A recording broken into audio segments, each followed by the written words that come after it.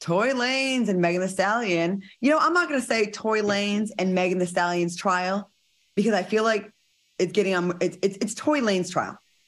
It's Tory Lanez trial, and I think that's important. So it kicked off yesterday in Los Angeles. Lane's lawyers said Megan Thee Stallion and her former friend Kelsey Harris were seen fighting the night of the shooting. Tory's lawyers claimed the two women dated the same men, which was the root of the fight. His attorney claimed Stallion and Kelsey both dated Tory Lanez, the baby and NBA player Ben Simmons, and Megan Thee Stallion confirmed that the argument with Lanez stemmed from the romantic situation, but escalated after Megan criticized his musical skills. It's reported that she said his music is trash. Kelsey Harris testified that she believes Megan became intimate with Tory after Kelsey spent time at home recovering from COVID. Let's start with you, Al. What are your thoughts on this update? I was going to be messy. Megan Thee Stallion got quite a little collection of different type of men that she likes to mess with. She likes some short, she likes some dark, and I'm glad to know that she likes some light skin. Can you guys believe that it's been 2 years though? That was so interesting to me. I think, Claudia, I think you hit it on the head. I think that there are two trials going on here. There's a trial of public opinion, and then there's the real trial. In the trial of public opinion, it looks like Megan Thee Stallion may be questioned because of her actions and her decisions of who she hang out with, who she's had sex with. She hasn't been the most honest with the police. She's lied to them. She's sleeping with her best friend's men, allegedly. It's just so many things that are just adding up on that side of the story when you think about public opinion. When I say public opinion, I mean the blogs, I mean the internet, I mean social media, and some TV coverage. Now, the true trial here is, and this is where we need to focus our attention as it relates to the legal. It is the state of California against Tory Lanez. And that's what we should be focusing on. A woman named Megan Thee Stallion happened to have gotten shot in that instance. And I think as we start to cut away the fat, we're going to see that Tory Lanez definitely has a few reasons to be concerned because he's got to explain, A, he had the gun was near him and was his, and Megan Thee Stallion was definitely shot by that gun. So this is going to get interesting. I agree. Okay. Q, what do you think about this? So, you know what, Claudia, I'm going to give you a little pushback. It is two trials. It is the Megan Thee Stallion and the Tory Lanez trial. Let me first start out by saying I firmly believe Tory shot at that ground and some type of bullet fragment hit that girl in her foot. I believe he's solely responsible. I think what further supports that is that Kelsey is being called as part of the defenses or Megan's side to testify. They've got text messages showing whatever. But is it me?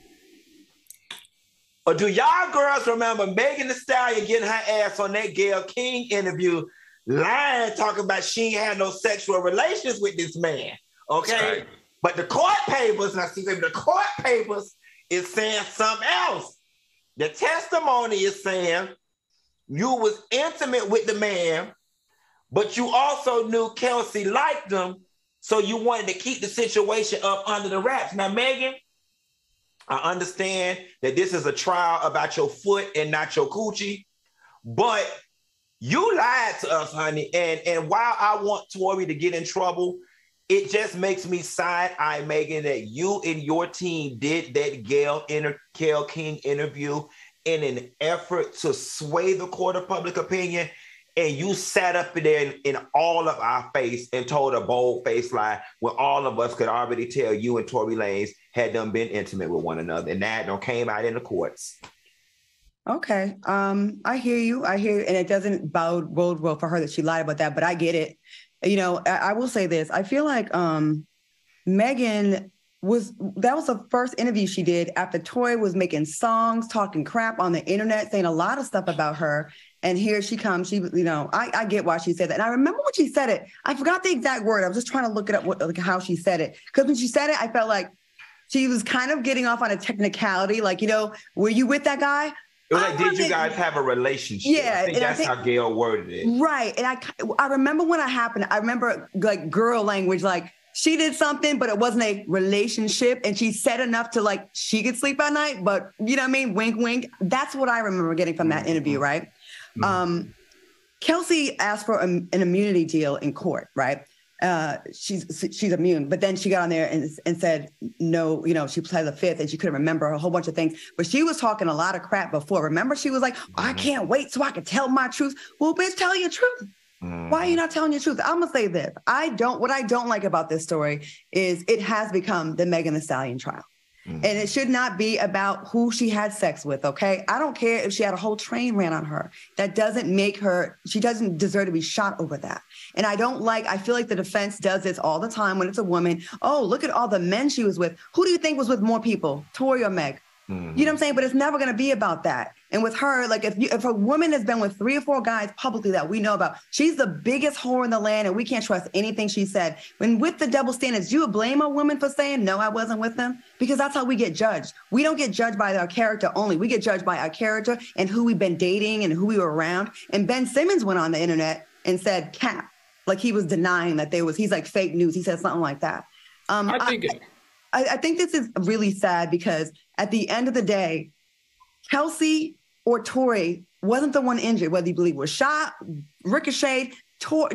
Megan is the victim here. She's the only one that got hurt. She's the only one that got injured. And it's become Meg's lying. She's a bitch. I don't like her anyways. And she's masculine and she's a whore and she's an alcoholic. And when people start doing that, defense teams, I start to question how strong is your case. I think my question here, though, Claudia, is he has potential of going to jail for 20 years, right? For something that the state is bringing up against him. It's not something that Megan is bringing up against him. She's merely a witness for the state. She's not going against them. She's not pressing charges. It's the state. I know that's what I'm saying. The state is, and I think that's the rub for me. Okay, the rub for me is that there's so many inconsistencies in these stories from both women that we can't trade that for giving a man 20 years in prison. We just can't do it. I think there has to be a more sound defense. So if Tory gets off, Tory's not getting off because he didn't shoot her. I just want to make that very clear. That's all. Right. It's what you can prove in court. Right. Right. Well, here's one thing we do know. The story is still developing, and when it's all said and done, the truth gonna come out. But them text messages don't lie. And I got a feeling that we're gonna be surprised when this story finishes baking. I like it. It's getting good. And now they're saying that, there's a recording of him apologizing profusely, then offered Meg Thee Stallion $1 million. Why would an innocent man do that? My point exactly. But like we said, it's still developing, honey. So we'll see. It's Kelsey or Tory. It's one of them.